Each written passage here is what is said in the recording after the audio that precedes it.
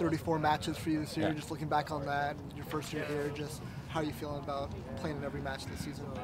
It's exciting. It's definitely a milestone in my career. I think the closest I was either 32 or 33 games. So to be able to play all the games means I was staying healthy, I was being a good pro, and contributing in every way I can. So it's a positive. I like to think it was good on my end because it wasn't just a few 5-minute games here, a few 5-minute games there. It's a fair amount of minutes, and I like that towards a few not so good years.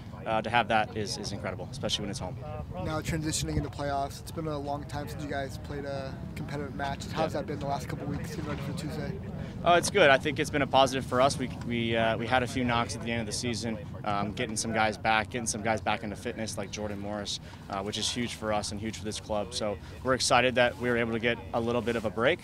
However, it's not easy not playing for 2.5 weeks without a competitive match. So we got to make sure that these next few trainings that we've had have been very competitive. We got to continue that throughout the rest of the year. Obviously, you know of the club's success this time of year, and now you're a part of it. Just what's it like being around the group of guys in the squad this time of the year? It's great. I think these guys understand how to win playoff games. You see it in the training sessions, you see it in the locker room, and I've been around a few of those teams before. So it's nice to see that confidence, to see that that kind of swagger, to know what it takes to win games. RSL's a team that you've played a couple times this year. Yeah. What are you expecting in this match on Tuesday?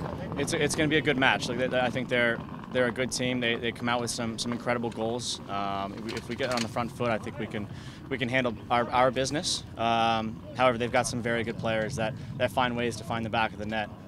So we have to make sure we have an eye on all of those. And then you started the season just with emptier fans in the stadium, and that slowly filled up, and now here you are hosting playoff match. Just what are you most excited about on Tuesday? Every game that we've had, I think, has just been opened up the stadium more and more, especially towards that beginning of the year when we only had that, I think, maybe 25%. So it's been incredible to see the group of fans that have just continuously come back in. And we're hoping that this playoff game, my first playoff game back here at home, is going to be just a riot. I can't wait. I'm very excited for it. Looking back at those 34 matches that you're involved in, what would you say are some of those most memorable moments of this season so far? There's been a lot, right? I think it's crazy that I want to say, I remember Raul's goal from half field in Austin like it was yesterday. It was the worst pass of my life, and then it falls right to him, and he puts it over the goalie. So I think that's pretty cool. But being in front of my family, being in front of my friends, being able to play those games at home at Lumen Field, my first goal was incredible. But the success that we've had through this year and this run, especially in the beginning of the year, with the unbeaten streak, I think it's just an incredible thing towards this team. And I think everyone will look back and see that it was a great season. It may not have been the best end of the season, but we had an incredible season this year, and we're really looking forward to continuing that and making sure that success in the beginning of the year is at the end as well. You kind of touched on it earlier, but what did the return of the guys from international break do to the energy of the group right now? Oh, it's huge. Those guys are obviously key components of our team.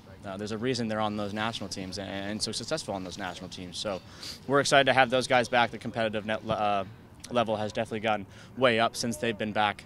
And you love to bring that, right? Whether they come back and raise the level of training, but they've also raised the quality of morale in the locker room. So it's nice to have those guys back and fit and ready to go for Tuesday. What is the most overrated Thanksgiving food? Turkey. Turkey. I'm not a turkey guy. Yeah.